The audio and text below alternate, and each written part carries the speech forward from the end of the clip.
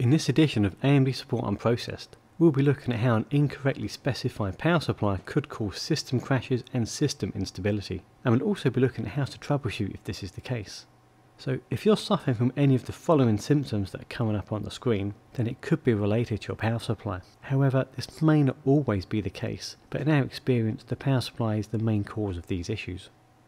So before we go any further, let's explain what a power supply is and how it can affect your system. The power supply on your system converts the local mains power down to lower voltages such as 12 volts, 5 volts and 3 volts, which is what all the components inside the system run at. Now let's see how the power supply can affect your system. In this example, we can see a system with a small power supply and a power supply requirements meter on the screen. You can see here that the system is running fine. We're browsing the internet and looking at the AMD.com website, but as soon as we begin to play an intense 3D game, the system crashes into a blue screen and you can see that the power requirements meter is going into the red zone. So now watch what happens when we swap out to a high capacity power supply, as we now have more available power, as you can see by the change in the power meter. This time when we run the intense 3D game, everything's running fine and the power requirements meter is not going into the red zone.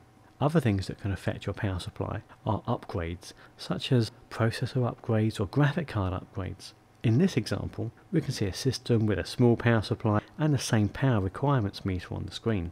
Everything's running fine, we're browsing the internet looking at the AMD website again, but when we upgrade to a new graphic card and we try to start the system up, we can see that the power requirements meter goes into the red zone and the system crashes with a blue screen.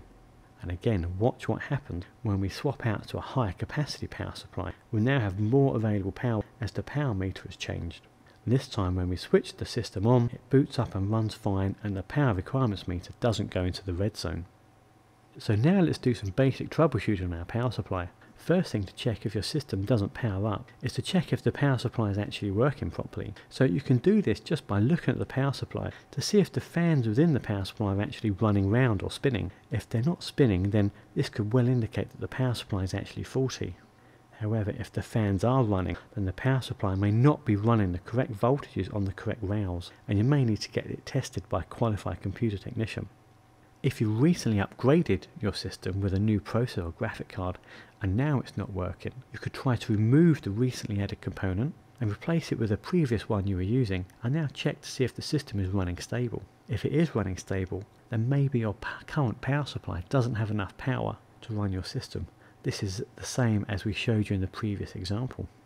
So what we do now is we're now giving an example of how to determine your system power requirements. So the first step here is to get a detailed list of your system specifications. So you can do this by either looking through the Windows Device Manager or maybe running a third-party tool such as Bellark Reports.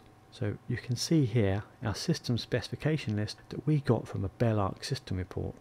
What we'll do now is we'll now go online and we'll search for power supply calculator, and now we've got a list of results. So we just select one of these here, and we now begin to fill out the form with all our system details.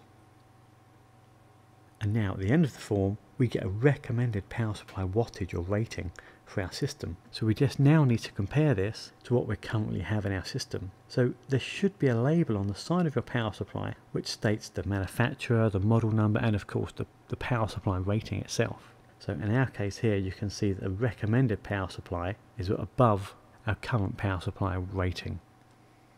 So if you need a new higher power supply, we would always recommend that you review the AMD certified power supply list, which is online here.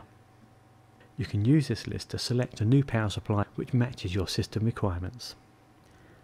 We have seen that a power supply can greatly affect your system if incorrectly specified, and how important it is to make sure that your power supply meets your system requirements. We hope this video helps you with preventing or solving possible power supply related problems.